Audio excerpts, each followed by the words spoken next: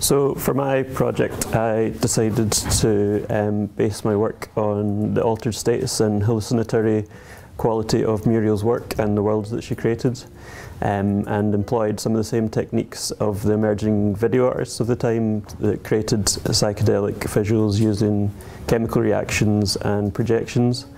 I decided to create a range of animations in GIF form that could be then applied to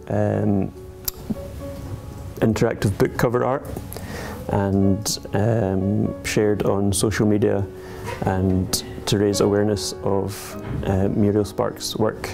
And here is a video I've compiled of my designs.